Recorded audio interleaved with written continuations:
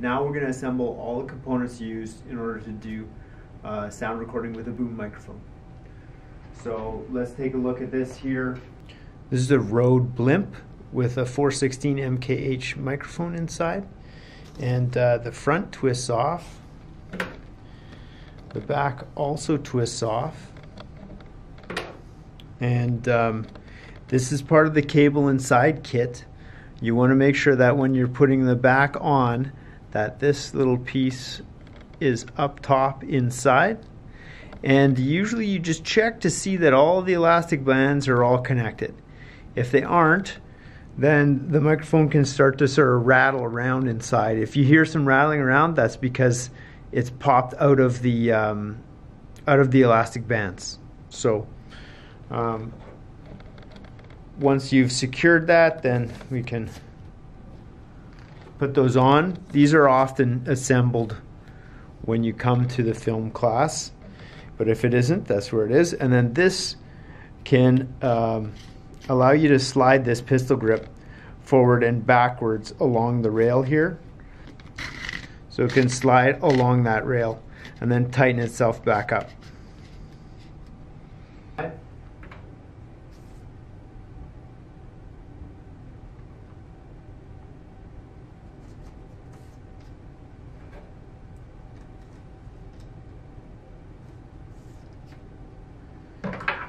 There are two ways to mount this. You can use a stand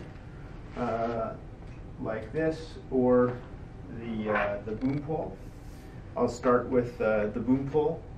And so the way this boom works, there is a cable inside here. And so we would connect this to the boom, and then we would connect our cable from the sound recorder into here. Now you always want to thread the boom on here first.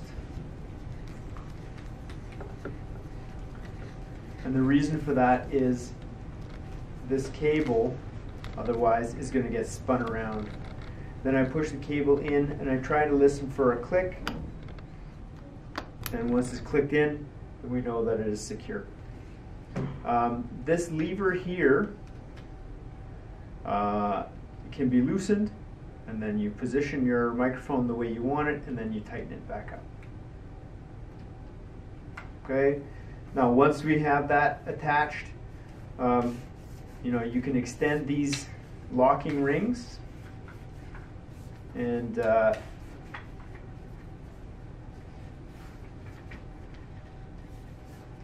allows you to extend the boom to the required distance. The sound recorder, from the sound recorder, we're going to have our XLR cable here. We'll connect that.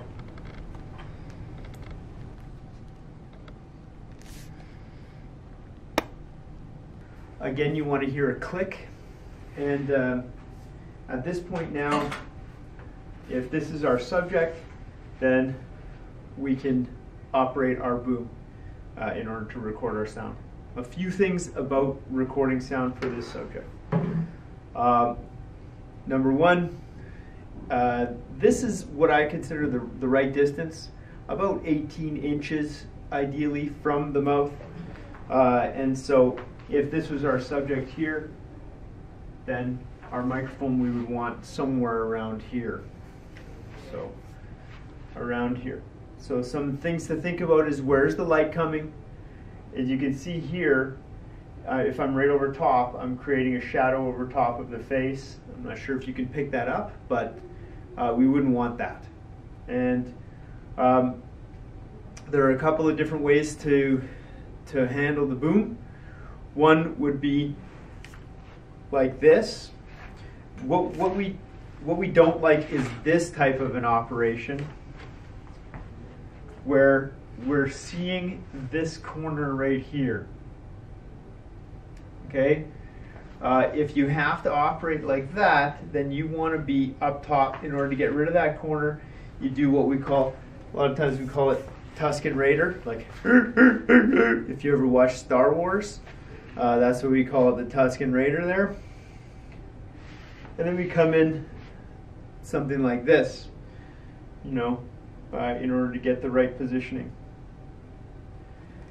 What you can also do is if you place this on your foot, on the ball of your shoe, there's times where you can do something like that, and then also you can use your pistol grip.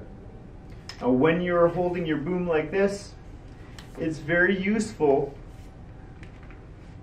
to talk to your first assistant camera or someone in the camera department to figure out, or to get your eyes on the monitor to see where exactly the boom goes into the shot. Once you know where the boom goes into the shot, you can look. I can sort of like look past, and right now it's just a green screen with nothing, but like let's say there was a window or a bookshelf, I could actually pick a point where if I'm coming down, I go, oh, there's the top of the bookshelf, and that's the top of the frame. Then I just have to concentrate on keeping that mic above the top of the bookshelf if there was a bookshelf in the background there. That's a good trick, so that you don't always have to be asking people, am I in the shot, am I not in the shot? Now when you're holding like this, it's also not a bad idea to either, if you have eyes on the monitor, fine. If you don't have eyes on the assistant director, who, if they see you dipping in the shot, will be kind of going like this. We try not to say things like boom up, because that kind of ruins the take. You just kind of go like this. You just sort of raise the boom out of the shot. One of the things that we use when we're operating in a windy environment is a windsock. And so for the Rode microphone, it's the light gray windsock. But it slides on there with the pull string at the back, the drawstring at the back. You pull it over top and then tighten the drawstring around it. And don't forget to fluff it up. That's what's gonna get rid of that wind noise. You don't want it matted. You want it to be nice and fluffy. Then it's ready to continue recording. So this is the fish pole adapter for your boom pole, and you can put it on any 750 baby end. It's found in the sound bag, and that way you can be using your boom for a long time. And then if you find that we're doing a real wide shot with the master, and maybe we don't want to hold it forever, then you can actually just drop this on a stand, and it will hold itself there.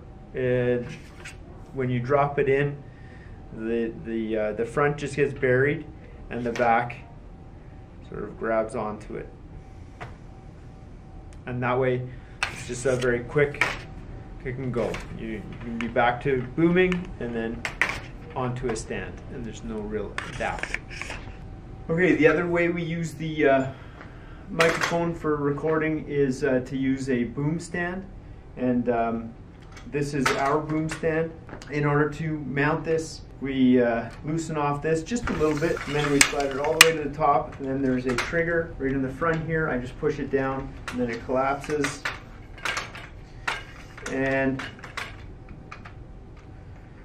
we have our boom ready to have a microphone assembled onto it. This little piece here, threads in. It's a little adapter. It threads onto the bottom of the microphone. And what I have found is putting this on, it is easier to mount the XLR from the sound recorder first, and to hear the click, and then from there mount it onto the stand. And then I tighten this in once it's fully mounted, and then we would run this cable as you put it around a few times so that it doesn't drop into the shot. Now, depending on how long you're going to extend, this is a counterbalance, and when we're setting this up, you want the hook point for the counterbalance to be straight down. So watch how I do this.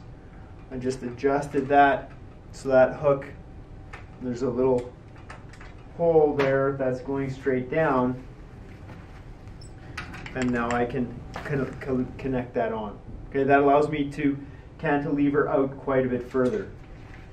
Okay, I can take this stand out there, and now I can extend this stand quite a bit further because of that cantilever. Okay, when you're getting to this kind of length, you're going to definitely want a sandbag straddle on there. So, and then we just leave it, lift it up out of the shot as needed, tilting down, all of those adjustments as we see fit.